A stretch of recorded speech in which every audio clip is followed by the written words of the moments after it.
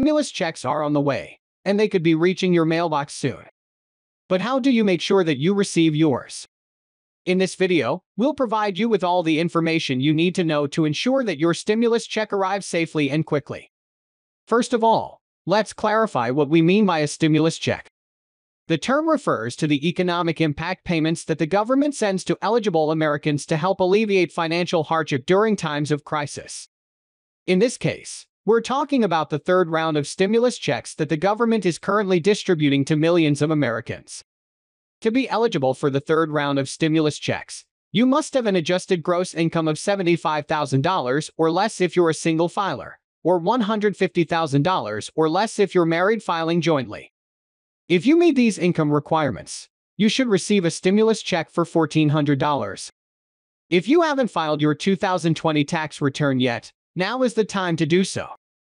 The IRS will use your tax return to determine your eligibility for the stimulus check and to calculate the amount that you're owed. If you don't file a tax return, the IRS will use your 2019 tax return to determine your eligibility.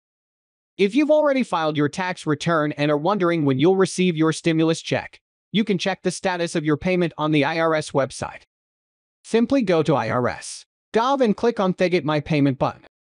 You'll need to enter some personal information to verify your identity, but once you do, you'll be able to see the status of your payment.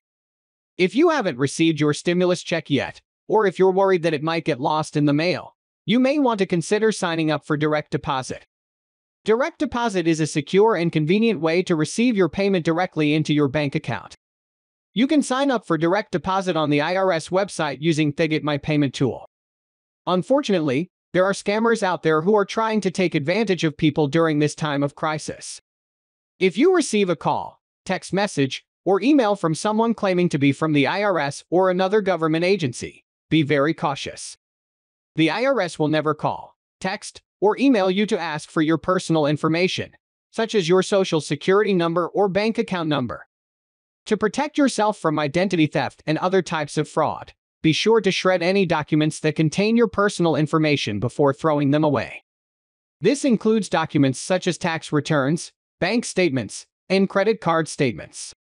Finally, when you receive your stimulus check in the mail, be sure to take steps to protect it. Don't leave it sitting in your mailbox for too long,